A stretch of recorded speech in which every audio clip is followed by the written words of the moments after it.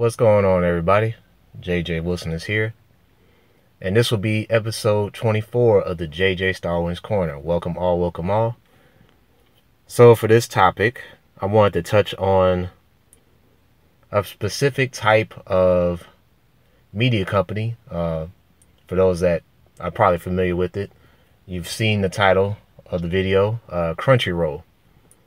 And so instead of doing a thorough review for the latest anime that came out on Toonami, that's how should I put this? It was made by Crunchyroll, or at least it was leased by Crunchyroll, called Fina Pirate Princess, right? So instead of just decide, I'm gonna do a whole thorough review about it, because again, like many of its other shows within Crunchyroll, Fina Pirate Princess ended up being a flop. It started off good, like it looked interesting, I should put it that way. I was put on this anime by Video Game Lover 58, so he told me about the anime, and it was on Toonami. It's like, yeah, you might want to check this out. It looks like it's going to be really good. Okay, I'll check it out. So I looked at the anime. You know, the animation, of course, is stellar. I mean, really good animation. But then, as the episodes progressed, the story just got like really murky, and it felt like it was some plot holes involved too. And it got so confusing to the point that by the end of the last episode, I didn't really know what was going on. It was a lot of confusion, really. It was more confusion by the end of the show than it was in the middle of the show. In the beginning, it was kind of clear what was going on in the beginning, but then, like, as it devolved, it's like, what am I looking at here? You know, it's like the antagonist of that show was like a mad incel. The dude was so black pilled, and I hate to use these terminologies, but for those that are into the whole pill talk, I'm laying it out there for you guys, because this is how bad it was. The dude was so black pilled that he was willing to kill anybody, even his own men, to get after Fina, because she was the daughter of the lover of his life. So the woman that he loved, she died in a fire or whatever. And so Fina was still alive, and she was kind of like the key to Eden or whatever. In order to, I think he was using her to get back at the mother, in which eventually he did find her. What's the guy's name? Abel. Abel was able to find Fina's mother, and I forget her name, so forgive me for that. So by the end of the show or whatever. So that's a little spoiler alert. So the mad black pill incel guy got what he wanted, even though it cost him his life. But that's besides the point. I mean, if you want to see what else happens, you just got to watch the anime. I mean, if you can take it. That's if you can take it, because you are going to get confused. You just will. So I covered Fina briefly in this explanation as to why Crunchyroll is so bad with these animes that they sponsor. And so we got a couple other ones that I wrote down. I didn't watch this one, Tower of God. You know, my old co-host on the Eternal Ventures podcast, we talked about the Tower of God quite a bit. And it seems like out of all the Crunchyroll sponsored animes, like this was one of the better ones, sort of. It wasn't as bad from what I was told. Next up is Noblesse. This is another one that had okay reviews. You know, I don't think a lot of people were talking real big about it, but from what I heard from other people, it wasn't too bad. Now, I'm going to get to the ones that are really, really bad. Okay? Give me a moment. Excuse me. Alright. The first one, just like Fina, this anime, The God of High School, and this is actually a Korean anime. It's not from Japan. This is from South Korea. The God of High School. This anime turned out to be in a similar manner to Fina. Although I kind of knew what was going on, like, throughout the show. It just, like, part of the problem was the people that actually read the manhwa, the comic, like, they said, oh, too much was happening in the anime season. Like, too much was going on, and they actually changed the story up. They said the main protagonist in that story wasn't supposed to win the actual preliminary tournament. It was supposed to be the girl, but they changed it up to this guy.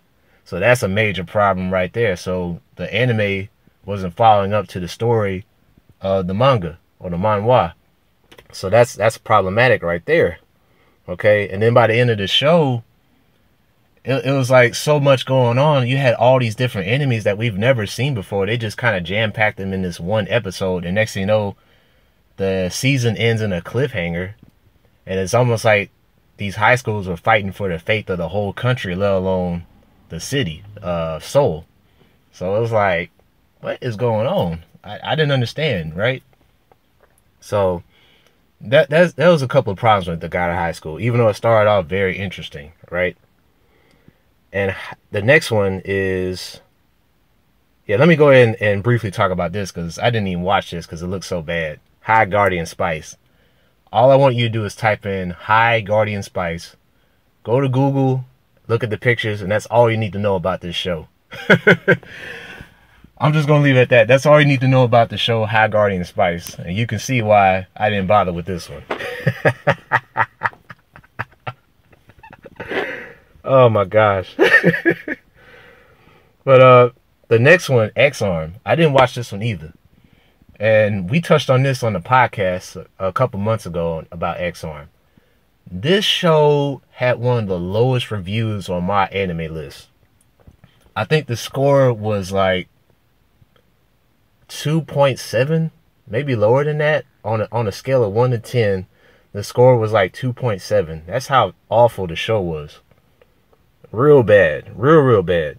Okay? So you got that problem.